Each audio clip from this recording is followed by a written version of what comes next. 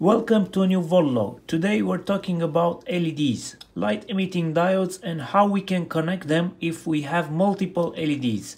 This is one lesson I wish I knew from the start, because back when I started tinkering with electronic circuits, I built a few projects with LEDs which, let's say, could have been made better if I knew the stuff I'm gonna present in this video. So let's start by giving you a short story about this project I built back in 2010. So that's 10 years ago when I saw this project made by or presented on Lady Ada's website. And I believe back then Adafruit was just starting. They were selling just a few kits. The project was called TVB Gone, and it was a small Atmega microcontroller with an IR emitting diode, and it contained the power off codes for most available TV remotes. The purpose was to point it at a TV, and upon activation it will cycle through all of the codes. Eventually the TV would turn off. Obviously a fun project that could potentially torment those around us, and still maybe a good idea for a project to hand to a kid these days. So I decided to use a bunch of IR LEDs to increase the output power. And this is where I made the mistake of having all LEDs in parallel, each with its own current limiting resistor. This meant I had to drill and install and solder a bunch of these different LEDs and resistors. So it took a lot of time to build this PCB. And due to variations in the resistor value, the LEDs were running at slightly different currents, outputting slightly different power levels. If I were to redo this circuit today, I would probably connect these LEDs in series and use a boost circuit to drive the series string with constant current. But still, this circuit is not as bad as the next one I'm gonna show. Also from 2010, this is where I really wasn't thinking. This was supposed to be a panel of white LEDs to use when I go camping, so I could wire this up to a 12 volt battery and provide some light during evening hours. So this time I did use a DC to DC converter connected in constant current mode, but I made the mistake of connecting all LEDs in parallel, and I had the constant current power supply set to something like 1 amp, which was the total current I wanted to share for the LEDs. But if they're all connected in parallel and they have a variation of, let's say, 5% on their forward voltage, which is not uncommon, each LED will be drawing a different current. Some of them might be driven at higher than rated current, this way shortening the lifespan of the LEDs. So fast forward to current time, let me give you some basic info on how to properly connect your LEDs. So let's start by taking a look at this LED symbol, and we're going to talk about forward voltage and forward current. These are two basic parameters that you need to know for an LED. So an LED is a diode that emits light under certain conditions. It will have a forward voltage, which is the level at which the diode starts conducting and emitting light. So let's take, for example, a typical green LED. It will have a forward voltage of about 1.9 volts. This figure can vary. You will find it in the datasheet of the LED. So this LED will start conducting when the voltage across its anode and cathode will exceed 1.9 volts.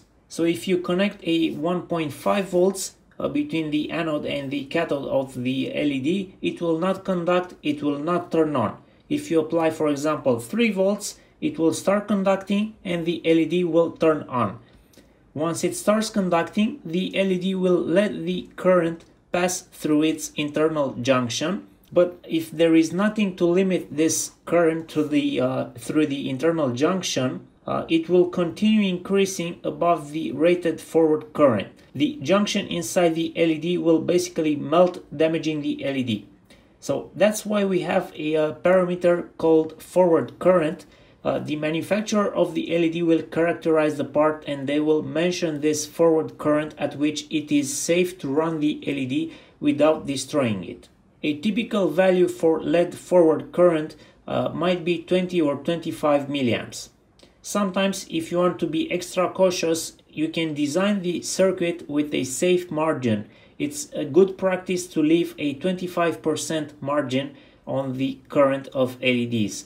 And if you go below the full rated current, it should increase the lifespan of the LED. And if you consider you're using the LED just as a small indicator, most certainly you will not need to go full rated current. So in order to limit the current, we can insert a resistor in our circuit in series with the LED. Now, to calculate the value of this resistor, we need to use the two parameters mentioned before, forward voltage and forward current, as well as the supply voltage for our circuit. We know the LED has a forward voltage of 1.9 volts and a forward current of 20 milliamps. That means the same current will pass through our resistor, so IR is also equal to 20 milliamps.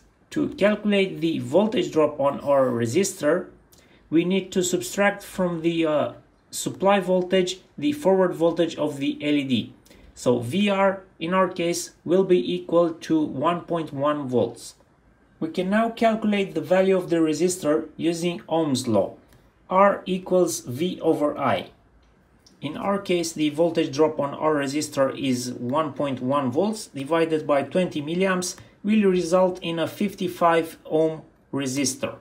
So using a 55 ohm resistor in our circuit will limit the current to just 20 milliamps for our LED. It will light at its maximum brightness and it will not go over 20 milliamps because the current is limited by the resistor.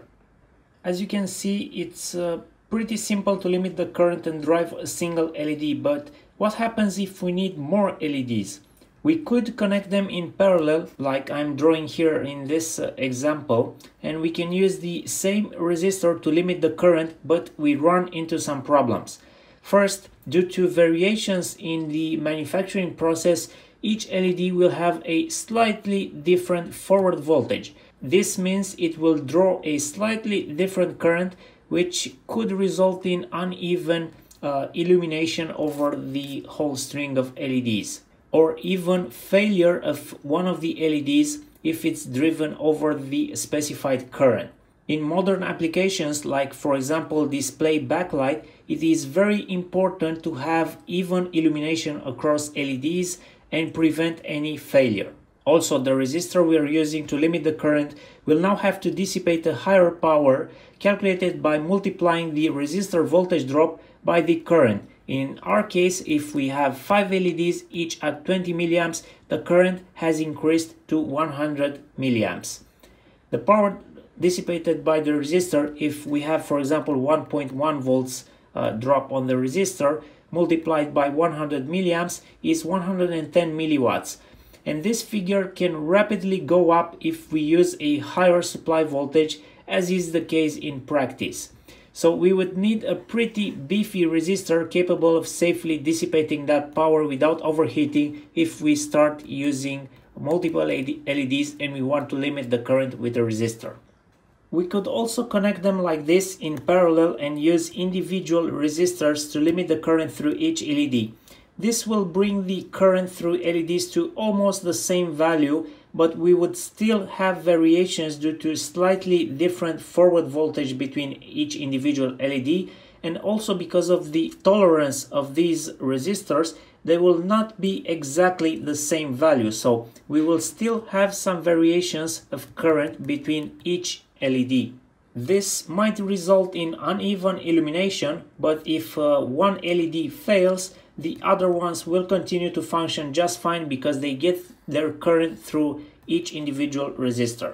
This might work fine for small circuits where you have, let's say, 5 LEDs, but it's not a good idea if you have hundreds or thousands of LEDs that need to have the same output level. So the best way to connect multiple LEDs to obtain the same current driving each LED would be in series, like I have drawn here. You connect the 5 LEDs that we had earlier in series and you drive them with a constant voltage source. Same as before, we're limiting the current with a resistor. Our drive voltage would have to be higher because we would have to accommodate for the entire string of LEDs. Our DC source right here would have to be higher than VR plus VF1 plus VF2 plus VF3 plus VF4 plus VF5.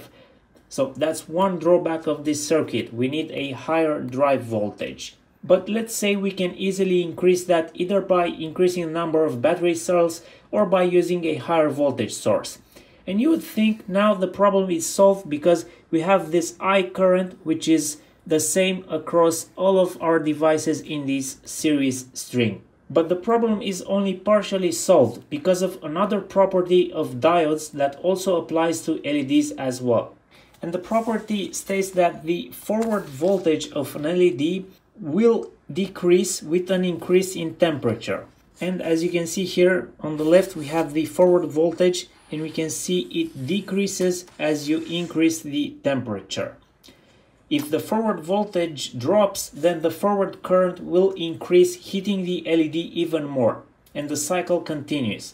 And there is another property that we need to be aware of: the exponential relation between forward voltage and forward current.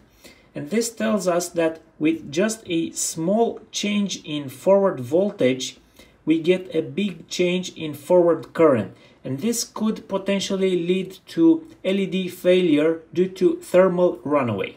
So the way we solve this problem is by using a constant current source. These days there are many integrated circuits specially designed for driving LEDs with constant current. They usually use an external current shunt resistor of low value to measure the current, and with an internal regulation loop will keep the current constant. It's good to know that you can find these circuits as linear or switch mode, and they can also step up or step down the input voltage to accommodate for the number of LEDs you have in your circuit. Here is one example of such a circuit, the MP24893, which is a switch mode step down constant current power supply circuit designed for driving LEDs in series. We can see it takes a rather high input voltage of up to 36 volts, so it can accommodate a large number of LEDs in series, and then it can drive them up to 1 amps. So both problems are solved here. The LEDs are driven at a constant current, and each LED will get the same current. You can also find this type of LED driver circuit in a step-up configurations, which will boost the voltage from a 5-volt rail, for example. But this is the best method for driving LEDs if you care about running them at constant current, and you should, because the advantages are clear. One might argue that if you have LEDs in series and if one of them fails, the whole string will be inactive, and that is true from an electrical point, but in practice LEDs have become so reliable that if you use the proper circuit to drive them, then there is very little chance of an LED failing over the quoted lifespan from the manufacturer. So in the end of this video, let's review the advantages and disadvantages of wiring LEDs in series versus parallel. In series we have current matching, each LED will get the same current. We have brightness matching. As a result, we will get even brightness across the entire string. We have simpler wiring. It doesn't matter if you're wiring them directly or if you use a PCB, it will be simpler to connect them in series. As a disadvantage, we need a higher drive voltage, and if one LED fails open, the whole string will be off. In parallel connection, we need a lower drive voltage, and if one LED fails, the other still light up. But we get some disadvantages. We have unequal current, unequal brightness, and the wiring is more complicated in a parallel configuration. I hope this video was useful and will help you decide how to wire your LEDs in future projects. In the description below the video you'll find links to some of the tools and parts I used in the lab, and as usual I ask you to let me know what you think about the video in the comments below. Thank you for watching, and I'll see you next week.